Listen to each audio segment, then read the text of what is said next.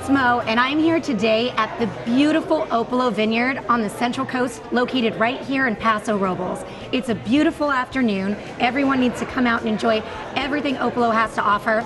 There's an expansive tasting room, beautiful rolling vines here at the vineyard. So I'm hanging out here with one of the owners, David, who's going to tell us about much of the amenities that they have to offer here at Opolo. How's it going today, David? It's going awesome. Good to have you here. Aw, thank you for having us. So if you don't mind telling our viewers what you have going on here. There's so much. I look around, there's a lot of excitement happening. Oh, well, we've got a lot of tasting going on today. We have food going on in the patio here, and so we're doing wine tasting on the patio.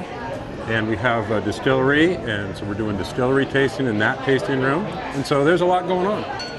So anyway, people go wine tasting out here, and they get time to get a little bit hungry. We're out in the middle of nowhere, so it's a nice stop. You also offer a view from the top. Can you tell me a little bit about that? Oh, that's in the middle of our Pinot Noir vineyard. So we have about a little over an acre up there that's all grass. And yeah, so we have tents we put up there if you want to have a wedding or something like that up there. I'm hanging out here with Paul in front of the Distilled Spirits tasting room at Opolo Vineyards, where he is the actual distiller himself. How long is it that you've been doing this here at Opolo? This is so awesome. It's so new. Well, we've been distilling for about 4 years, and we just recently opened our tasting room about a month ago. It's going to be a way for us to help sell the spirits, but we've all been enthusiasts of distilled spirits for a long time now. How many distilled spirits do you offer here at the tasting room? Currently we have 3 products. We have our walnut liqueur, which is from walnuts grown on our property. We also have an estate Muscat Blanc Grappa, and we also have pear brandy, which are made from pears from Northern California. I'm here with one of the owners and one of the guys behind the magic. This is Rick. Rick, I'm so excited about the food. So, what are we looking at? This is one of the 3 offerings that we do of oysters here at Opolo. We do oysters Rockefeller, oysters Casino, and oysters raw.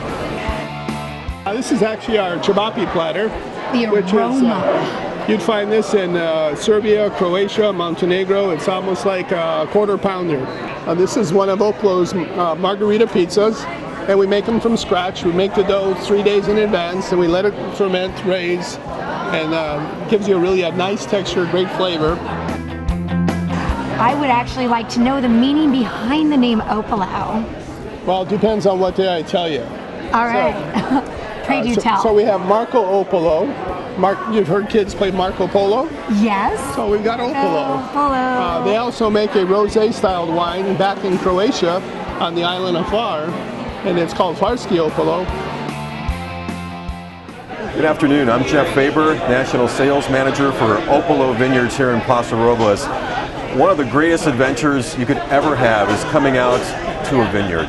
This is where you have an opportunity to bring your very best. And one of the things that we love to do here at Opolo is celebrate life. This is all about you, all about everyone that comes out here today. It's about the grapes, it's about the experiences, it's about the romance, it's about the food, it's about a celebration of life, and that is what we do. Opolo means fun, that life is short, and you're supposed to celebrate every single moment, and that's what we do here at Opolo. It's all about the customers, it's all about living, and that's why we always say, Opolo! Opolo!